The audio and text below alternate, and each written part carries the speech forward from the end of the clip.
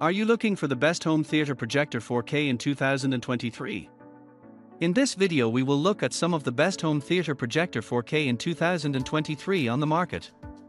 Before we get started with our video, we have included links in the description, so make sure you check those out to see which one is in your budget range. Starting at number 1. Epson Home Cinema 5050 UB. The Epson Home Cinema 5050 UB is the best all-around 4K projector because it has the perfect balance between image quality and price. An excellent contrast ratio, paired with impressive brightness and accurate color, all with better detail than what's possible with a 1080p projector, and you've got all the pieces for a fantastic image. This UHD projector is not cheap, but offers a significant step up in image quality over other 4K projectors. Extensive lens shift and a motorized zoom are the icing on the cake. Read our Epson Home Cinema 5050 UB review. The Epson Home Cinema 5050 UB 4K Pro UHD 1 projector delivers an amazing 4K home theater experience for the DIY enthusiast. Capable of displaying an astonishing 2600 lumens for both color and white brightness, 3, along with proprietary processors for resolution enhancement, color and image processing, the Home Cinema 5050 UB produces incredible brightness, color accuracy and image detail to faithfully display all your favorite content the way it was meant to be seen. If you're looking for an amazing 4K projection experience to power your new home theater build, this could be it. Now that's projection perfected. While there are many reasons the VPL-VE325ES performs as well as it does, the main one comes down to two simple words: contrast ratio. Using a trio of 4K SXRD liquid crystal on silicon chips, the VPL-VE325ES puts out a contrast ratio that's 60% better than the next best projector I've measured recently, and more than 10x better than most of the other projectors I've reviewed. That contrast allows the Sony to create an image that looks significantly more realistic, with more apparent depth, than anything that costs less. And a lot of projectors cost less. You could buy a good used car for less than this projector. I know, I have. And despite the high price, this Sony is not particularly bright. A few years ago its 1500 lumens would have been fine, but these days 2500 is common and over 3000 isn't unheard of. Because of its excellent contrast ratio, however, the VPL-VE325ES still blows away brighter PJs like the Epson 5050 UB, but you need total light control in your room. Otherwise its remarkable black level is wasted. You can think of the VPL-VE325ES as the old TV of projectors. It looks stunning in every way, but it's also very expensive and absolutely needs heavy curtains, at least blackout curtains ideally. For the select few who can afford it, and have a room that suits it, it's fantastic. At number 2. Sony VPL-VE325ES. The Sony VPL-VE325ES is a thoroughbred among ponies, a Porsche among Volkswagens, an absolute stunner with a price tag to match. The contrast ratio, easily the most important aspect of overall picture quality, is better than the Epson 5050 and significantly better than any projector that doesn't cost significantly more. And that's saying something, since the Sony itself costs significantly more than any other projector on this list. If price is no object, the 4K resolution picture quality is incredible. While there are many reasons the VPL-VE325ES performs as well as it does, the main one comes down to two simple words: contrast ratio. Using a trio of 4K SXRD liquid crystal on silicon chips, the VPL-VE325ES puts out a contrast ratio that's 60% better than the next best projector I've measured recently, and more than 10x better than most of the other projectors I've reviewed. That contrast allows the Sony to create an image that looks significantly more realistic, with more apparent depth, than anything that costs less. And a lot of projectors cost less. You could buy a good used car for less than this projector. I know, I have. And despite the high price, this Sony is not particularly bright. A few years ago its 1500 lumens would have been fine, but these days 2500 is common and over 3000 isn't unheard of. Because of its excellent contrast ratio, however, the VPL-VE325ES still blows away brighter PJs like the Epson 5050 UB, but you need total light control in your room. Otherwise its remarkable black level is wasted. You can think of the VPL-VE325ES as the old TV of projectors.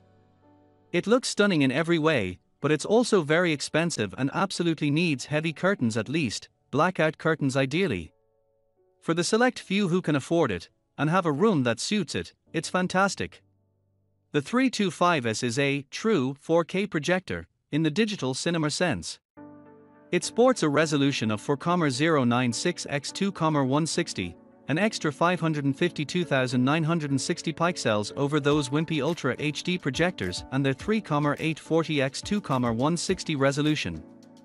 However, unless you send the projector for 0.096 x 2,160, it's only using the 3,840 x 2,160 portion of the chip, with black bars on either side. However, the black level is so good you can't really notice these bars unless you're really looking for them. And why is that black level so good? The 325ES uses a different technology than most projectors. Epson, for instance, uses LCD chips. Similar to most TVs, nearly all other projector manufacturers use DLP chips made by Texas Instruments to create an image. Sony uses SXRD, their own version of a tech called liquid crystal on silicon. This is a far more expensive technology and is only found in high-end projectors like Sony's own and JVC with their DELR variant. However, LCOS is capable of significantly higher contrast ratios than the other two, which is by far the most important aspect of overall picture quality, as we'll discuss in a moment. At number 3. Optoma UHZ50. The Optoma UHZ50, like the Epson LS11000, uses a laser to create light. The UHZ50's blue laser is paired with a yellow phosphor, and the result is a bright, vibrant image. Detail is fantastic, and it turns on and off quickly, making it easy to live with. It's also relatively quiet. The contrast ratio is very good for a DLP projector, but not as good as the LCD and LCOS projectors on this list. The small, inexpensive-looking case also has minimal zoom and lens shift, making it harder to fit in some rooms than the Sony and Epson options in this roundup. Overall, though, a great projector. At first glance, the Optoma UHZ50 looks like any other compact DLP projector. Inside, though, is a different story. Instead of the UHP lamps typical of most home theater projectors, the UHZ50 uses a laser to generate light. The result is a bright, colorful image from a relatively small, quiet box. And unlike traditional UHP lamp-based projectors, it's fast to turn on and off. Some minor issues came up in my side-by-side comparisons. There's some banding in colors with HDR TV shows and movies. The smaller zoom and lens shift range mean your placement options are more limited. While the contrast ratio is good for a DLP projector, it's not as good as some projectors based on LCD or LCOS, like the Epson 5050 UB or the Sony VPL-VE325ES. Overall, though, the UHZ50 is a great projector. The image is bright enough to watch with some lights on if you have to, the colors really pop, and it doesn't sound like a vacuum a few feet from your head. It's also very easy to live with, presuming it fits in your theater and your budget. I still consider the Epson the best 4K projector in this price range, but the Optoma gets closer than ever. At number 4. Anker Nebula Mars 2 Pro. The Mars 2 Pro is our favorite portable projector here due to its light output, overall image quality, ease of use, and affordable price. This mobile device is a bit bigger than most other portable projectors here, but still small enough to hide completely under a six-pack of Coke. The built-in 12,500 mAh battery is good for about 3.5 hours, longer if you just run it as a Bluetooth speaker. There are apps built in, some of which consider the Mars 2 a portable device, meaning you can download content to its 8 GB internal memory for offline watching. The faux leather strap also makes carrying the outdoor projector around super easy. Video quality will be good enough for many viewers, but compared with a similarly priced home projector it's far dimmer, with worse contrast ratio and color accuracy. Compared with other tiny, battery-powered projectors however, the image is very watchable and speakers sound surprisingly powerful.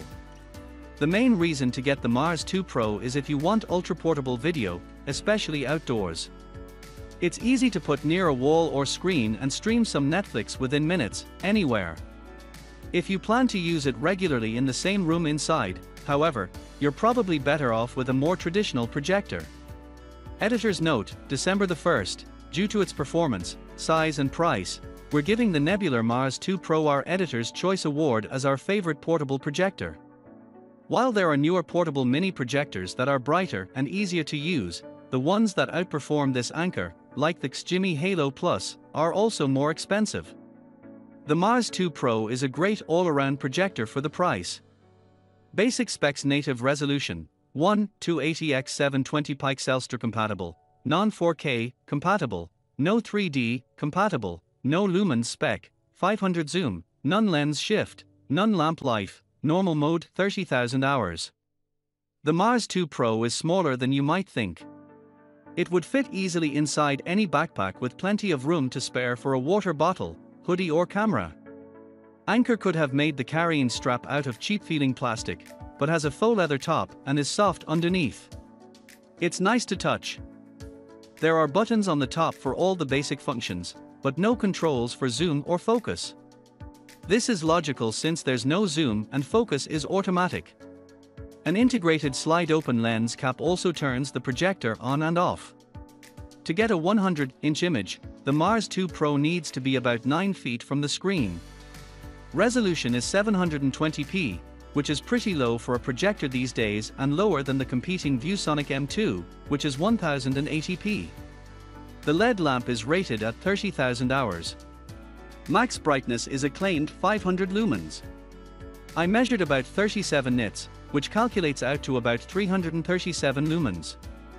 For comparison, the ViewSonic M2 produces 349 lumens by my measurements, while the slightly more expensive, but far less portable, Optoma HD146X puts out around 1146. Anker claims the internal 12,500 mAh battery is good for about 3.5 hours viewing time, and about that long to charge back up again. If you keep it in the high brightness mode, that drops to 1.5 hours. If you're just using the Mars 2 as a Bluetooth speaker, Anker claims about 30 hours for audio-only playback. Though not specifically mentioned as a feature by Anker, some apps treat the Mars 2 Pro as a mobile device, so you can actually download shows to its 8GB internal storage. At number 5. AAXA P6X.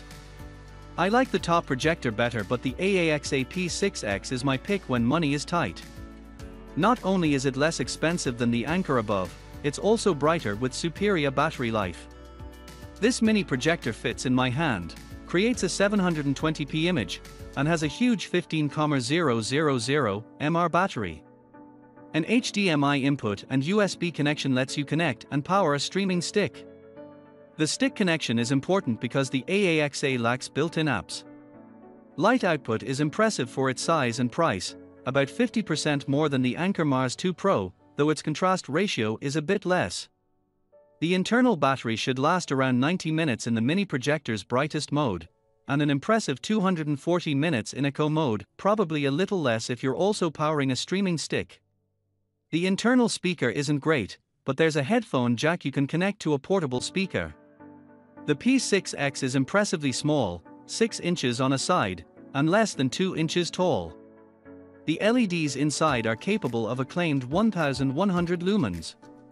Most portable projectors are rated for less than half that. I measured 437, which at half the rated specification is still higher than any of the other portable projectors I've measured. One of the main issues with the P6X is the resolution, 280x800. In fairness, most inexpensive portable projectors are around this resolution, with only a handful at 1080p, none at 4K and some even less than the AAXA. I saw relatively big, chunky pixels on larger screen sizes, but for this price and portability, it's not a big deal. Just something to keep in mind if you're used to your 4K 50-inch TV. The PX6 is surprisingly heavy for its size. That's almost entirely due to its massive 15,000 mAh battery, more than many USB battery packs. The result is a claimed runtime at full brightness of 90 minutes, which is all some portable projectors can manage at significantly lower light output. The 240 minutes in eco mode, which is 66% dimmer, basically means a whole night of movies without plugging in. That's rare. The AAXA is also significantly quieter in eco mode, which is an added bonus. Despite the serious lack of real estate, the P6X's backside has the basic connections you need and a bit more. The single HDMI connection is plenty, it lets you connect a streaming stick, and the USB port delivers more than enough power for it. There's even an analog video input, which is actually quite rare. On the audio front, there's a headphone jack and a 4-watt speaker. The latter isn't great, but it gets the job done. There's no lens shift or zoom, which is to be expected. Focus is adjusted using a small dial. I actually like this analog capability over the automatic zoom found on some portables. I also drive a manual transmission car, so YMMV. The remote is about half the size of a credit card. A handy DIY mod could be a small strip of Velcro to keep the remote with the projector. Just don't stick it to the left of the logo on top, as that gets hot when the projector is on. Unfortunately, the P6X doesn't recharge via USB. It comes with a moderately bulky power brick. I'm a strong believer that everything should charge via USB, but that's not always possible due to cost and other factors.